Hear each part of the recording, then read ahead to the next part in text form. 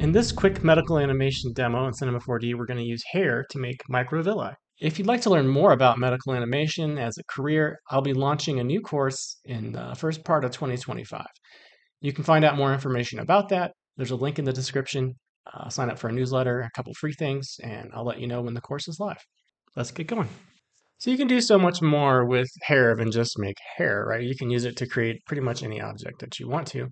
And have it bend and flow the way hair does. So let's figure out how to do that. We're going to start off with a simple landscape object with 50 by 50, and we're going to change this in the future here, but we're going to give it just 50 by 50 segments. I want to have uniform polygon structure. So if I make this wider later, I'm going to increase the polygonal division. And we want to just start off with something that's pretty light in terms of the amount of polygons and things we're working with. And so I'm going to go ahead and turn off borders at sea level, and then I'm going to decrease the height to something like maybe 15. So it's just a little bit of texture or a little bit of surface geometry, topology to work with. All right, so the first thing I want to do is create hairs. And to do that, we just go up to Simulate, Hair Objects, Add Hair. And right now, if we were to turn on our IPR and do a quick render, we're going to see that this is filling in our entire landscape object with a lot of hair. And we want to just change a few things in this hair setting so that this is giving us fewer hairs. So let's check this out. So guides, first thing I'm going to do is instead of saying root at polygon vertex, I'm going to say root polygon center. So each polygon has a single hair. This is just the guides right now, right? And so what I want to do now is tell the hairs to use the guides because it's not currently doing that. The guides are just giving us an idea and the hairs are doing their own thing. So what we need to do is change the roots. Instead of being auto, we want to say as guides. And what that will do now is it's only generating a hair on each one of the guides. So you can see that that is actually occurring now. So that is good. That's the first step. From here, I want to create something other than the hair to duplicate on this surface. And what I'm going to do is create just a cube. And then that cube, I'm going to tell it to be like 20 by 20 by 100. The height of these guides by default is 100. And so I'm making a shape that's exactly the same height as the guides. And we can manipulate that further down the road. I am looking at my lines view so that I can see how many divisions I'm making. So to do a like cylinder sort of microvilli appearance, I'm going to just increase the number of subdivisions a little bit. I'm going to put this whole thing in a subdivision surface so we get a pill sort of shape. And then, or a capsule, however you want to think about that.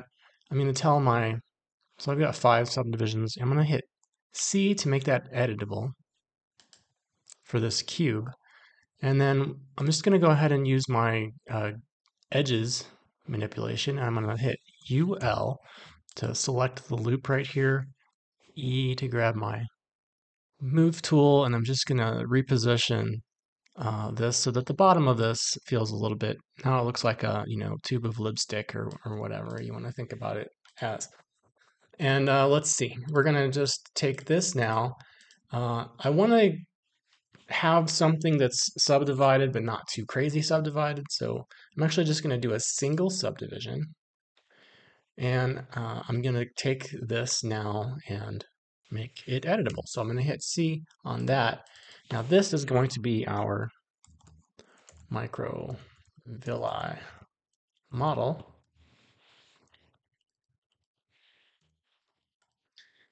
And this is what I'm going to duplicate into my hair. Okay, so what I want to do is come into hair and under generate, under the hairs object, it's going to say instead of type none, we're going to change it to instance. I'm going to open up this instance, and what I'm going to be instancing is this model. Right, so now it is duplicating this model as the hair across every single hair right now, which is perfect. Right, so all we have to do is make some some changes now. I'm going to go ahead and hit NA, or same as going up to display, and clicking that top one with outlines so that I can see what's actually happening here. Now I want to change the size of this. So even though it's using the model right now to generate this, it doesn't look like this model, and that's because the thickness isn't accurate. And you'd think you'd be able to just come into the hair and change the thickness, but you can't. You actually control the hair thickness through the material, which is weird. So I'm going to come into the hair material, and I'm going to click on thickness. And I'm just going to make it the same thickness as I generated the model. So it was 20 and 20. I'm going to have to reduce this probably, right? So this is the same size as the model I made. I'm going to go ahead and knock it down to like 15 by 15. And that's going to give my Microvilli a little bit of space here.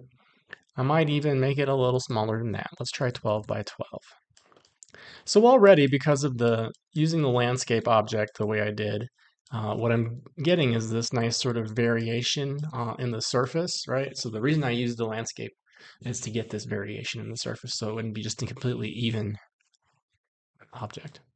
And these are indeed hairs right now, so if I hit play, it's going to fall down and collapse just like a field of sausages. So like it would with any hair model. So that's cool, and you can see it's very responsive. But what I want to do is actually turn off gravity, and the way we do that is we come into the hair object, we come into forces, and we're just going to turn gravity to 0. I do not want to turn on the forces hair to hair and surface to hair. You can do that if you want to do some really complicated dynamic simulation with the hairs so that they actually bump into each other. But it's going to really, really, really slow your system down. So my goal right now is just to create a field of microvilli that I can manipulate and have them subtly move. And I'm going to do that just by changing settings and trying not to make them look like they're bumping into each other. Like, I feel like these do not look like microvilli. They're very tall. And I purposely did this because I want to manipulate the microvilli, but I want to use the entire hair surface. So I'm rambling on, but let me do some things first. So you can use all of the forces on the hair. So if I put in some turbulence, for example, and pump my frame rate of my frame length up to 300 frames and hit play, we're going to see they're going to relax a little bit, and then you're going to see the turbulence actually doing its thing, right? So, but they are going through each other and not really behaving exactly the way I want them to. So what I want to do is manipulate the turbulence a little bit. I want to scale it up to something like maybe 25. Maybe the strength is going to be like 3. I might change the frequency down to something like 50. And then I want to play this again and see how it feels.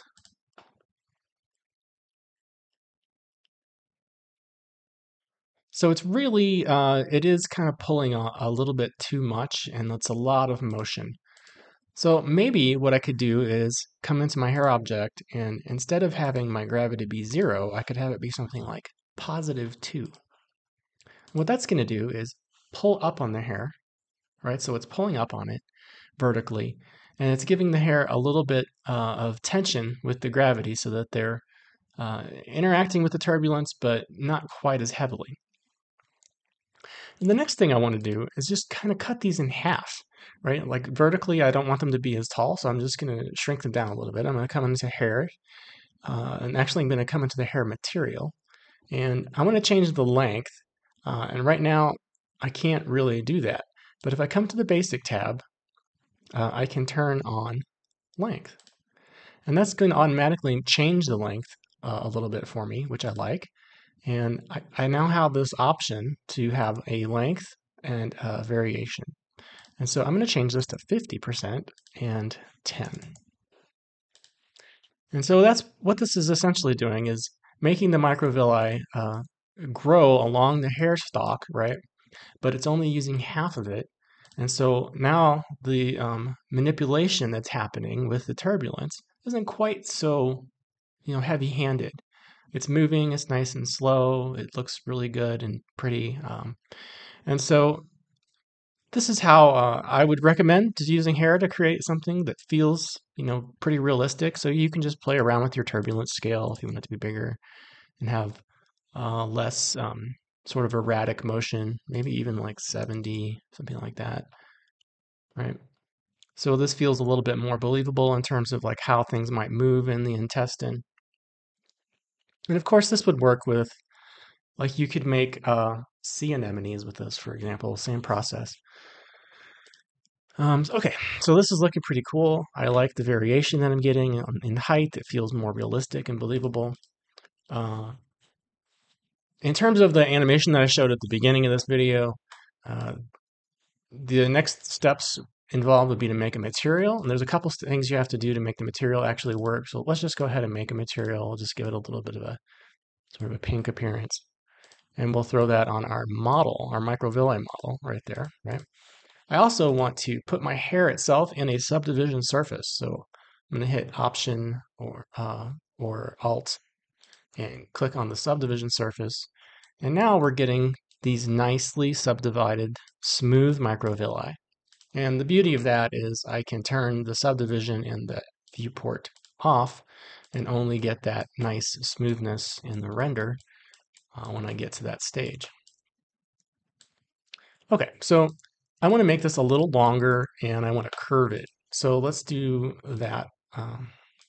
Okay, so I want to make sure that when I render this, it's going to render with the material. And you'll notice right now, if I do turn on my IPR, it isn't using the material that I put on there. So you have to make a couple of changes in the hair itself. You have to come into the Generate tab under the hair, and there's just one little button here that says Keep Textures, right? And that button is going to allow me to port over the texture from my model to the little sausages on here.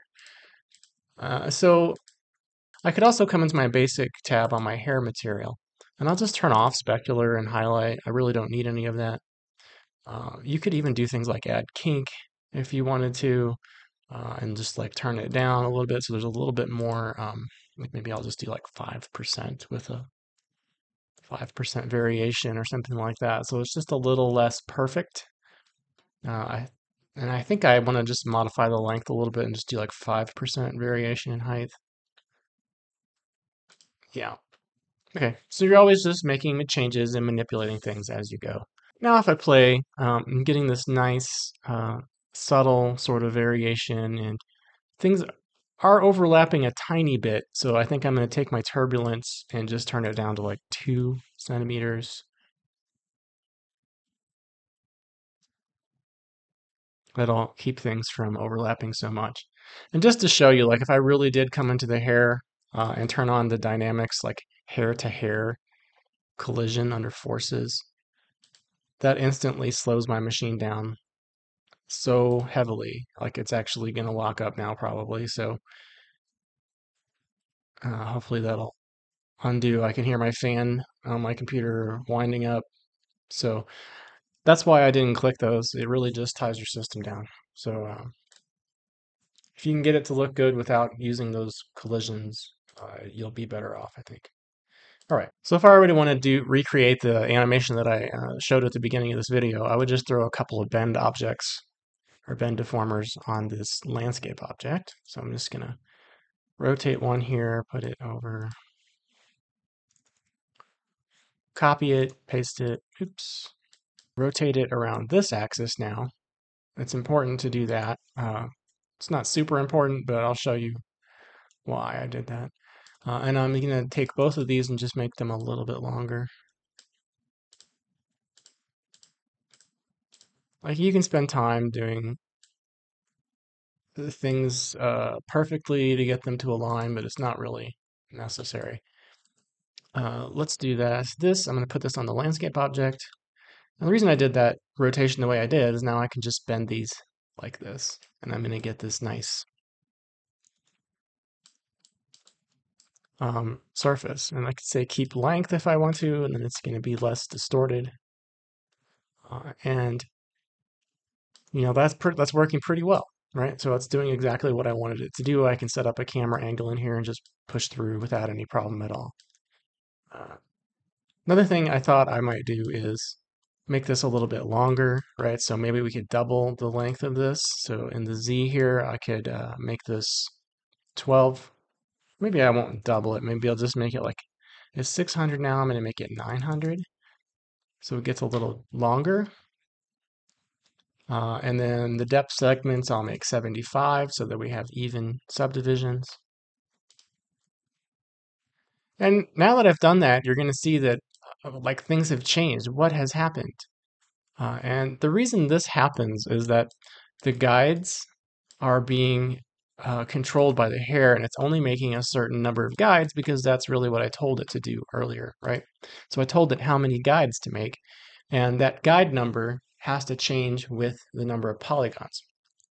So, but there's a nice trick. You can just like, add a 0 in here or something like that, and it's automatically going to figure out what it actually needs to be, and that'll fill in and reduce that to what it wants to be, right? So now I have the right number of polygons in here to do what I was trying to do. I think I want to move these over just a little bit. And now if I hit play, things are slowing down a little bit, but it's still working pretty well. But from here, it would be really simple just to set up a nice camera motion and just zoom through the tops of these the tops of these microvilli, and you'll get the animation like I said at the beginning. So here again is the final result with lighting and camera motion over 600 frames.